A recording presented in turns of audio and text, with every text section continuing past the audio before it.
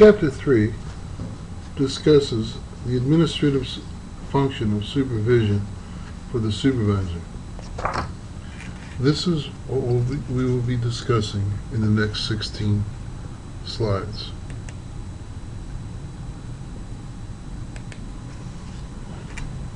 In administrative supervision, there are 10 key tasks: staff recruitment and selection, inducting and placing workers, work planning, work assignments, monitoring, reviewing and evaluating work, coordinating work, the communication function, the supervisor's advocate as administrative buffer, and the change agent. Each of these are very, very significant roles and tasks that the supervisor performs, and we need to keep these in mind. Legal ramifications.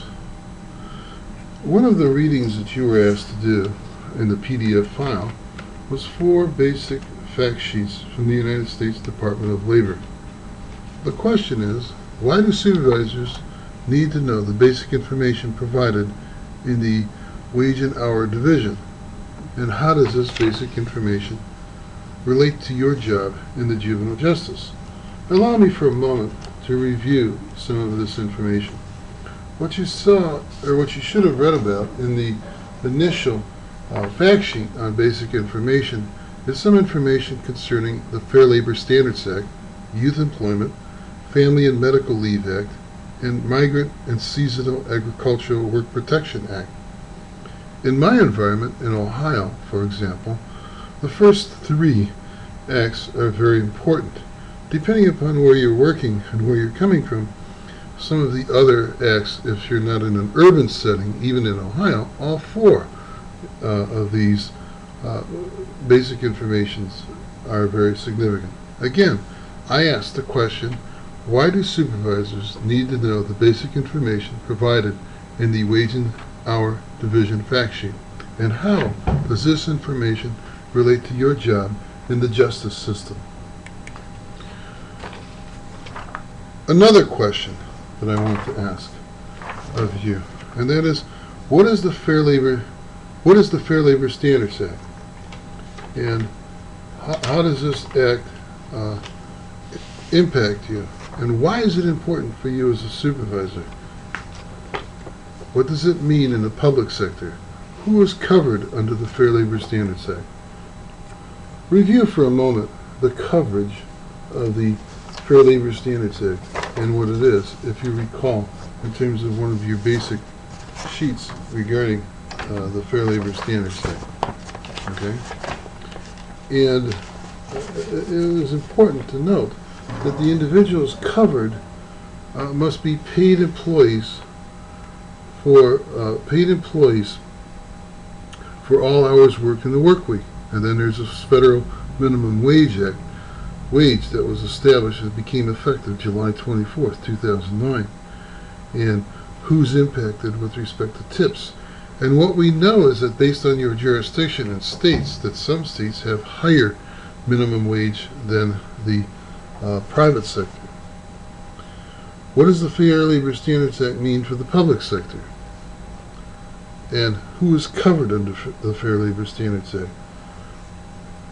What is the Family Medical Leave Act, and why is that important for you as a supervisor? Okay, and that's very important. How many of you have ever seen anyone or are aware of people who have been impacted by the Family Medical Leave Act? How many of you have ever participated in the Family Medical Leave Act as employees? Okay, and all of this is very, very important and a significant piece of the legal component and legal involvement that a supervisor does become involved with. Now, depending upon how large your organization may be, if you have a large system such as mine that has almost 600 employees, you as the supervisor may not necessarily be asked to participate in all of these or know everything there is to know. You go to a human resources department and you utilize those individuals and personnel or human resources however it's called in your organization. And in smaller organizations, you may need to know more of this, and you may perform more of these kinds of responsibilities per se. Staff recruitment and selection.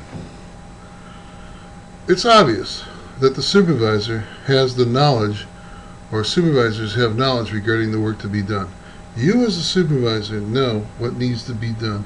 You as a supervisor knows what's your what tasks that your staff need to know. Consequently, selecting candidates may be a primary responsibility of one of your duties, and you would be perhaps the best person, or one of the best persons involved in that process and working with HR in selecting candidates with the prerequisite knowledge and skills. Okay, there's another typo here. Selecting candidates who have personal characteristics, attitudes, and maturity, and accepting the agency objectives is very, very important. You as a supervisor, when you meet with your personnel people, or when you meet with your staff, or you meet with other individuals in a committee, if you're involved in a committee process, know what it is that you're looking for with respect to the personal characteristics, what kind of workers you want in terms of their attitudes and maturity, whether you want a young staff, whether you want an older staff, whether you want a blend of diversity, among your staff in terms of male and female staff, or what the diversity may be in terms of the composition of other diverse characteristics that your staff may need to have, depending upon the clients that you're working with. Okay, you as a supervisor know how to select candidates who are likely to fit in. Do they fit your group of individuals?